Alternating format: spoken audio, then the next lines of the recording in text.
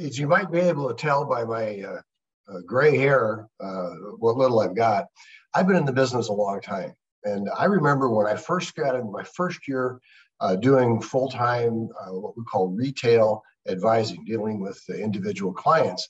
I remember a number of clients who said, oh, I can't invest now. They've got the Iran-Contra scandal going on. And if you don't remember, this was a big deal politically. It ended up with the Secretary of Defense and the National Security Advisor being indicted. And I think the National Security Advisor actually was convicted in that. And it was a constitutional crisis that really shook up the country and caused investors to be fearful. And all it takes is a few investors to stay out of the market to cause the market to go down. If the number of buyers or number of sellers is the same and the number of buyers drops off, all of a sudden you have an imbalance which affects the market. So a lot of these boogeymen, as I like to call them, can affect the markets. But my point here is that there are always these boogeymen. A little later in 1987, there was a stock market crash caused by rising interest rates. The stock market dropped 23% in one day, and nobody thought investing would ever be the same again. In 1990, Saddam Hussein invaded Kuwait. He had the fourth largest army in the world. There were rumors that his soldiers could live for days without water and all sorts of other things that were pretty scary at the time.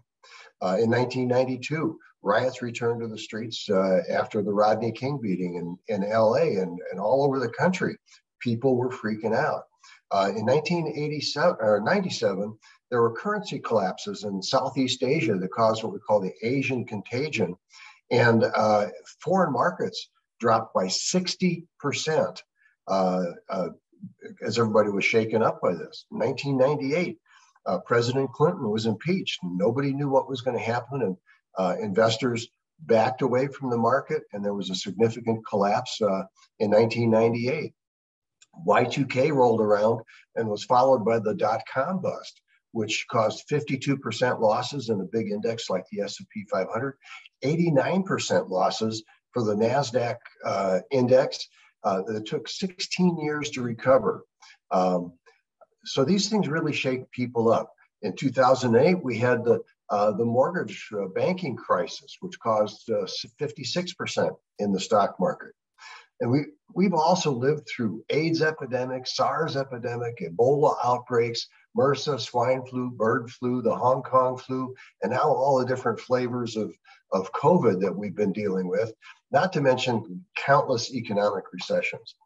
And so my point is, as bad as things might seem today, there's always been something out there that seemed really bad and shook people up.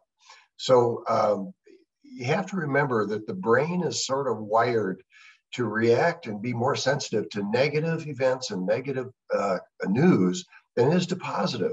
This is a survival mechanism called negativity bias. The people who discovered this founded what's called behavioral finance and won a Nobel Prize for it. There's a number of these biases that are just built into us.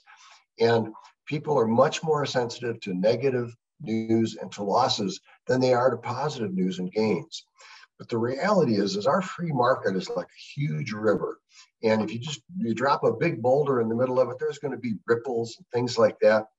But real quickly, the river just adjusts, flows around, and keeps on going its merry way. And that's the way our economy works. It adjusts to things like that. And anyone who's ever bet against the future of the United States has lost. So don't get overly worried about these things that you hear about in the news. My advice is to forget about it, as they'd say back east. Whatever you're worried about in the markets, the economy is probably going to blow over. And no one really knows what the next one is going to look like. It's going to be different enough that it's going to freak people out.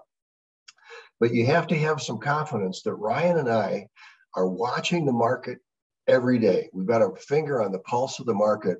And normally, before clients are even aware of things, we've already taken action. As Ryan described a few minutes ago, we've been moving out of the market last month, and we're just starting to move back in, directed by the current state of the market. We don't try and predict things. We react to what actually is happening. We use numbers for 90% of our decisions.